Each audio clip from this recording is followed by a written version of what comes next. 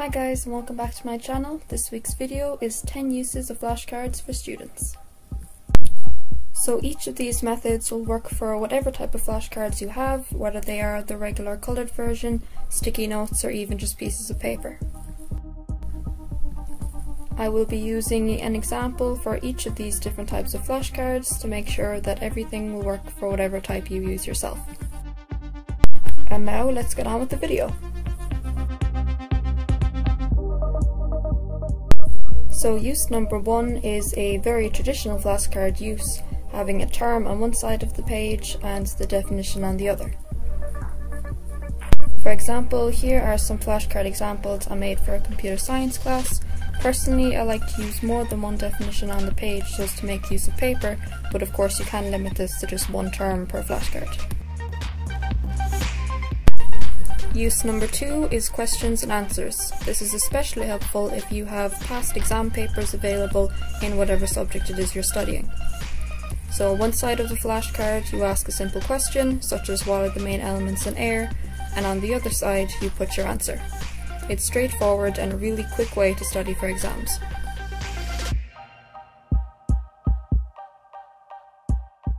Use number 3 are multiple choice questions with your options on one side and the answer on the other.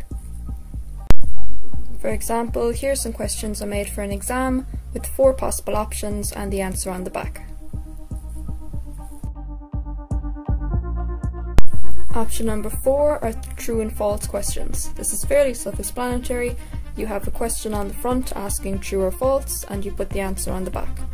However, it is also helpful to further explain why an answer is true or false, as well as include any learning devices such as mnemonics that you might have learned to remember these answers.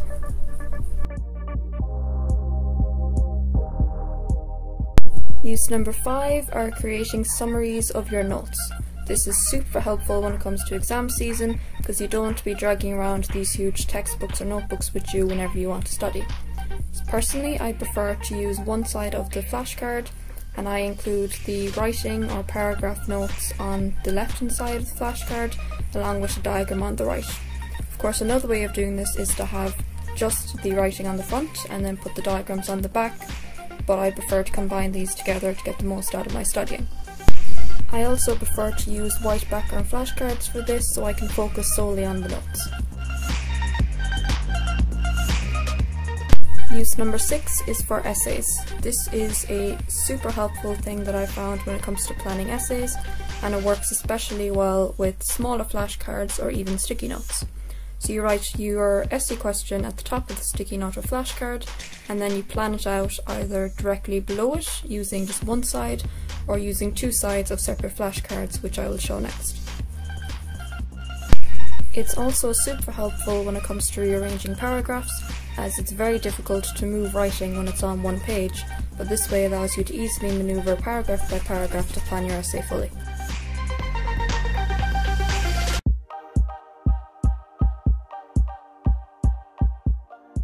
Flashcard use number 7 is for diagrams. This is incredibly helpful when it comes to subjects such as geography that has a lot of visual learning. So you can have one drawing with the labels on one side of the flashcard, such as with these 2 examples, but another way of using them is to have a diagram and labels on one side and then further explain those labels on the back of the flashcard.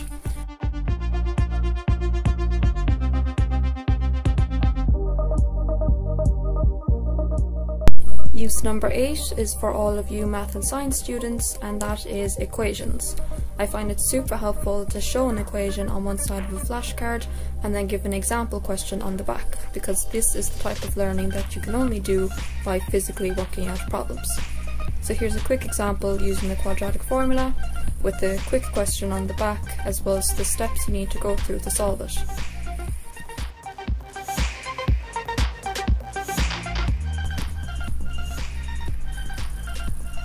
Use number 9 is for all my fellow visual learners, and that is pictures. These can be funny or weird or whatever works best for you.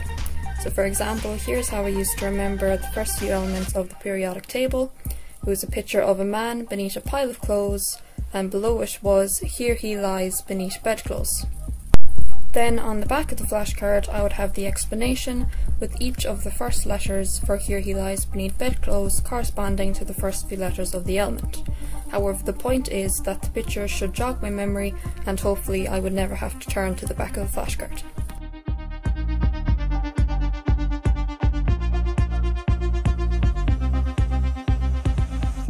And finally, use number 10 of flashcards is for vocab. This is particularly important for language learners, and there are two different ways that I'm going to show you how you can use flashcards to learn new vocab. The first use is similar to the original term and definition. You give the word in your foreign language, in this case German, and then you give your native language equivalent on the back of the flashcard. So, for example, die Tür means the door. The second way of doing this is also for visual learners, in that you draw the image of the word you're trying to learn, for example a table or a pen, and then on the back of the flashcard you write it in your target language. You can also give the English definition if you've not yet used these words, but it is a quick way of trying to jog your memory.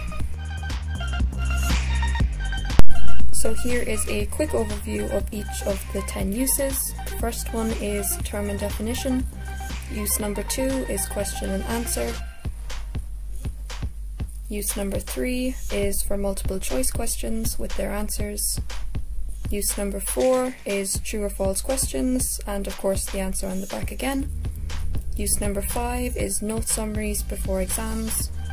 Use number 6 is for planning essays or just organising paragraph structures. Use number 7 is different diagrams with possible explanations on the back. Use number 8 is for equations for maths and science along with examples on the back. Use number 9 is pictures for visually learning different definitions. And use number 10 is for language learners, 2 different ways of learning vocab. So that is it for this week's video. I hope you liked and enjoyed. Please subscribe and comment any further ideas you have below. I update new videos every 2 weeks. See you next time.